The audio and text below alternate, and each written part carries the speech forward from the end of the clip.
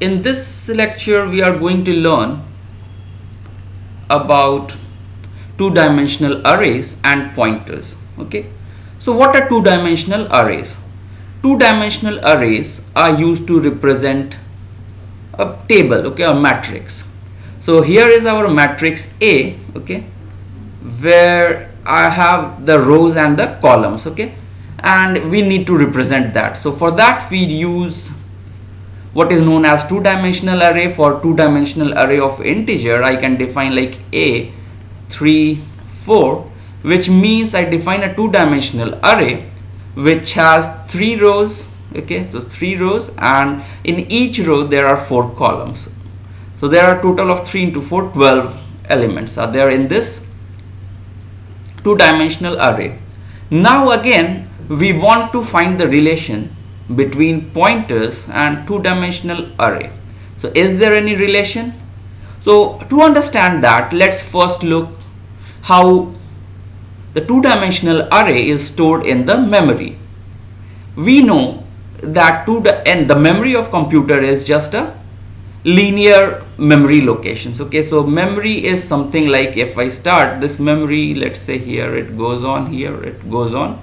So this way your memory starts from 10 and each integer, okay, so occupies 4 bytes. So first integer will be stored, okay, let's say so we have this memory, okay, 10, 14, 18, 22. Basically this consists of 4 memory locations, 10, 11, 12, 13 and then 14 and so on. So when we have this array A3 4, so how are they stored? So let's say it starts at memory location 10. So contiguously the array are stored. So first row is stored here. So this part is the first row. Okay, so this is stored. Then the second row starts. So this is the second row and it goes till here. So memory location 38. Then the third row starts. Okay, and basically it continues till here. So this is how the rows are contiguously stored, and inside each row the elements are contiguously stored. So this is the array. So you have basically a two-dimensional thing like this. So basically what I do, so let's try to put it with some different colors. So our first row is this, second row is this, and third row is, let's say, green. So what will happen now is we will have first row here, then we will have the second row here, and then we will have our third row here. So this is how in memory it is stored linearly. Okay, so now the thing is, pointers we are very much familiar now. So what happens? So this is A00, the base address, the starting point of your two-dimensional array, and it goes on. Now we would like to know that, okay, when here A is the memory location of A00, so A is basically pointer to A00 and it's a two-dimensional pointer. Okay, so A is this one, is the address of A00. Now this A is a two-dimensional pointer, it's a pointer to a pointer. So if I do A plus 1, so we know about pointer arithmetic. Because A is a two-dimensional pointer, so if you do A plus 1, so it will not shift to the next element, but it will shift to the, so this is A plus 1. Okay, so this was A, this is A plus 1. And then if you do A plus 2, so it is basically, because A is a two-dimensional pointer and represents address of the first element of a row, so A plus 2 will go to the basically the third row. Okay, so it will come to this place. Okay, A plus 2, this is there. Now let's try to see what is then star of A. Star A is now the starting point of the base address of the first row. Okay, so similarly if I do A plus 1, okay, and star, so this means what? It is now here in the first memory location of the this second row. Okay, so let's try to see. So this is our table. I've copied the memory locations here. So A is the pointer to A00. Okay, its value is 10. A plus 1, it goes to the first row. This is A plus 1, and similarly this will be A plus 2. A plus 2 points to the second row. Okay, if we start the index from 0. Now what will be the pointer for Aij? Okay, so let's try to see that. So what is Aij if I want to write it in terms of pointers?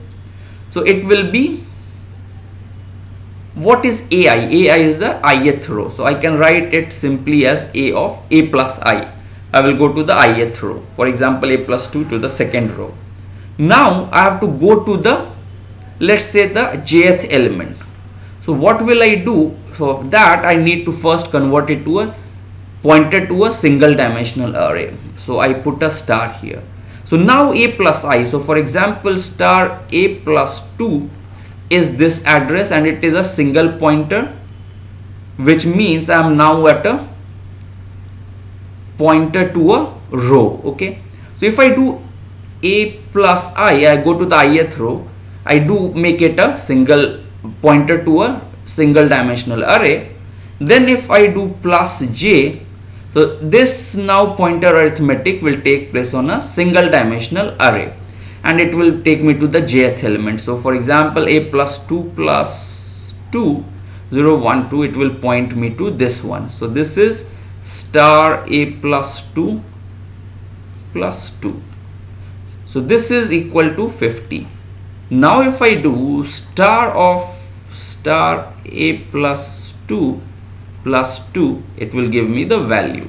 So this is the main idea here. Aij can be represented as star of A plus I. This gives me the row, okay, pointer to the row, ith row. I do plus j, I go to the jth element in the ith row, I do dereference it, and I get the Aij. Any other way to do the same thing. So we have tried some more things. So let's try to see this. What is this? In fact, this should not be there. Or should it be? So no, it should not be there. So A plus I, again A plus I will take me to the ith row, pointer to the ith row. If I do a star to this one, again it will make a pointer to a single dimensional array. And if I do a j here, again this is something similar to Aij. So this is also Aij.